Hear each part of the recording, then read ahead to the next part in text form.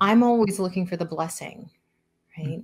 Mm-hmm. How is this a blessing? Well, Kamin, that's not a blessing. And I'm like, I understand that you're not seeing the blessing right now, but at least you're awake to something new in this moment than you've ever been awake to before, even if it's a challenge, even if it's the hardest thing.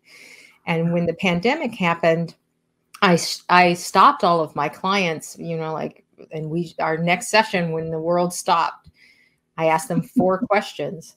How is this a blessing? Not what's happening, the loss of life, none of that. But how is it a blessing? How is it an answer to an unspoken or unconscious prayer or thought? What is it here that you're trying to learn?